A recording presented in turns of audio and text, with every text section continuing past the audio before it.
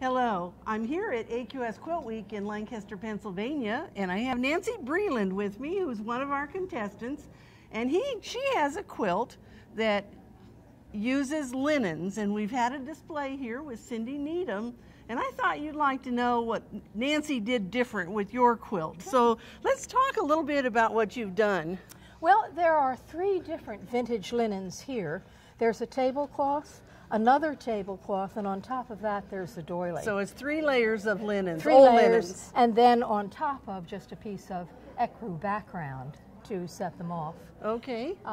The quilt is home machine quilted by me. Okay. And when I was finished all that, the last thing I do is put on all the embellishments. So I did all of these pearl buttons to kind of take it over the top. So tell me, what do you do to kind of stabilize a piece of linen to the background so that you get it so that it's nice sharp points? I use the glue that people use to secure applique.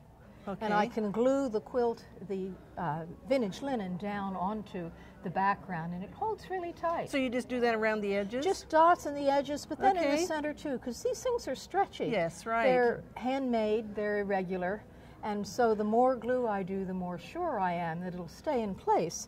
And then I free motion quilt with very fine bottom line thread over the linens, and you can't see the thread at all, so it looks pretty invisible. Right. And in fact, if you really didn't look closely, you wouldn't even know that there were 3 layers there, would you? No, you wouldn't, except for the wonderful colors that linens can come in.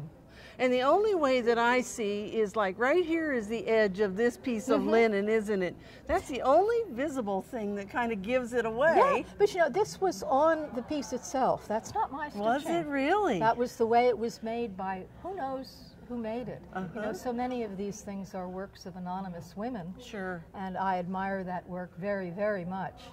Well, it certainly is a beautiful quilt. Now, I know you've entered our show a number of times. I have. I've entered all the Lancaster shows when it was AQS, and I have entered Paducah when I was able to get there. So I've been a fan of AQS for many years. Well, and your name, you know, I proof all that stuff in Okay, our show books, so you and know so it. your name is Well, a name I certainly in recognize. 1993, I was an AQS author. Okay. So a long time And ago. so what book was that? That was called Tricks with Chintz. Oh, I Long remember time that ago. book. Yeah. Yes, that's back when the chintz really was starting to be more Yes. popular, wasn't Yes. it? Yes. So Well, that was a good time. I'm glad we ran into you here at the I'm- show.